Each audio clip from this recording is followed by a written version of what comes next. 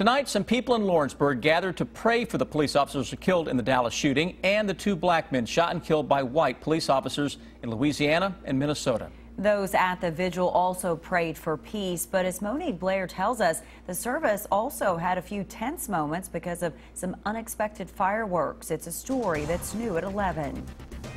Jesus, you came to heal the brokenhearted, and today hearts are broken. Shooting deaths in 3 separate states left many people with broken hearts last week. Now those people are doing what they can to heal. Good to see you. How was your trip? It was a lot of fun. Good. As members of Apex Ministries stood on the courthouse steps, they prayed for law enforcement families, and for unification. And to honor you is to love each other as ourselves. Father, our world has done the complete opposite and has become divided.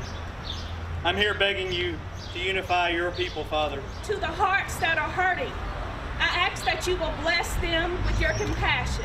The pastors who put together this prayer vigil told me one of the main objectives was to show the community that by actually coming forward is one of the first steps in making a difference. Whether you're black, white, red, brown, whatever, it's just like the old song, red and yellow, black and white, we're precious in His sight. So, you know, we're all of the human race. While the prayer vigil was going on, 2 loud bangs were heard. Police say they were caused by fireworks. This video was taken as 2 officers who were at the vigil ran to check it out. 2 men were charged with disorderly conduct. The sheriff's office tells me although fireworks are legal in Lawrenceburg, a prayer vigil was not an appropriate place to set them off because it could have induced panic. In Anderson County, Monique Blair, WKYT.